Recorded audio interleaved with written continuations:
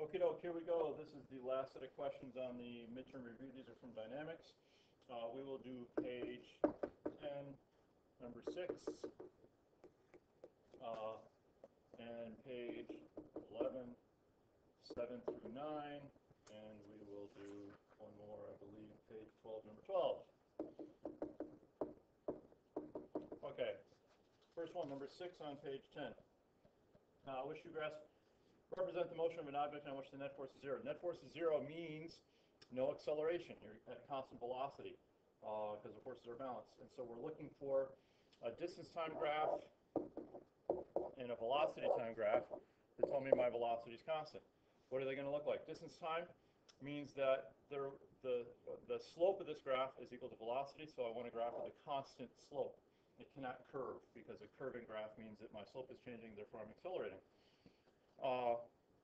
Velocity, or in this case speed versus time, I don't want it to be at an angle because that means that I'm accelerating.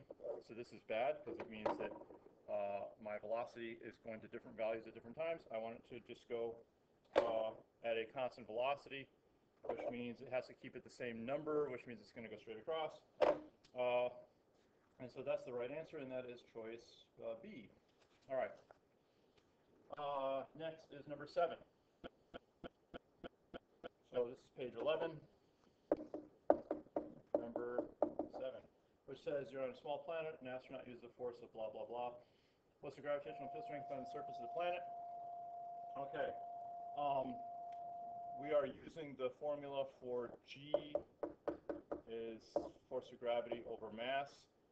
We called this value G acceleration due to gravity. If you look at the reference table, they will tell you that it's the acceleration due to gravity or gravitational field strength, same thing. And so that's what they're looking for, what's the acceleration due to gravity on this planet. And so I'm going to plug in the force required to lift this boulder to constant speed, which means that it has to weigh that much, 175 newtons, divided by the boulder's mass.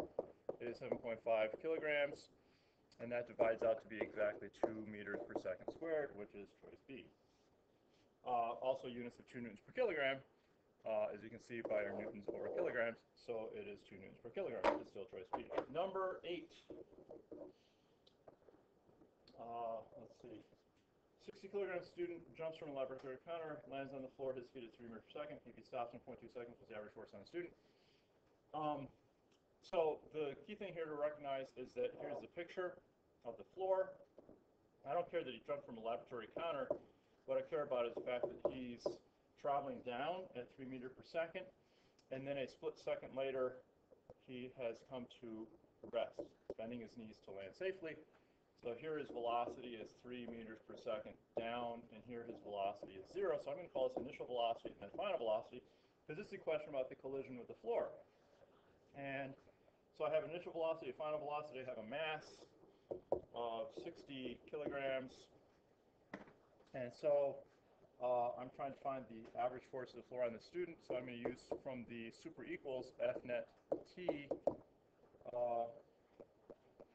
because they also tell me that it comes to a stop in 0.2 seconds. So F net T is equal to change in momentum, or mvf minus mvi.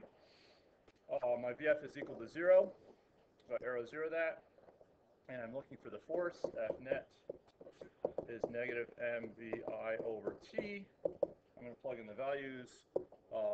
60 kilograms times the initial velocity of 3 meters per second divided by 0.2 seconds, and that gives me a force of looks like 900 newtons, which is choice C, 9 times 10 to the 2 newtons.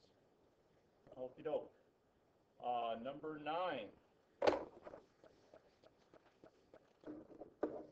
is net force of 25 newtons. F net is 25 newtons. Applied horizontally to a 10 kilogram block. What's the resulting acceleration? Okay, 10 kilograms is the mass of the block. 10 kilograms, what's the acceleration? Well, this is a straightforward application of Newton's second law. A equals F net over m. 25 newtons over 10 kilograms. And I get 2.5 meters per second squared, which is choice A. Last one. is on page 12, and it is number 12. 12 on 12. What's the acceleration of the cart B during this 0.2-second interaction? Well, I know the mass of cart B is 2 kilograms. I know the time of the interaction is 0.2 seconds. It turns out I don't care about that. And the force exerted on the cart is 50 newtons.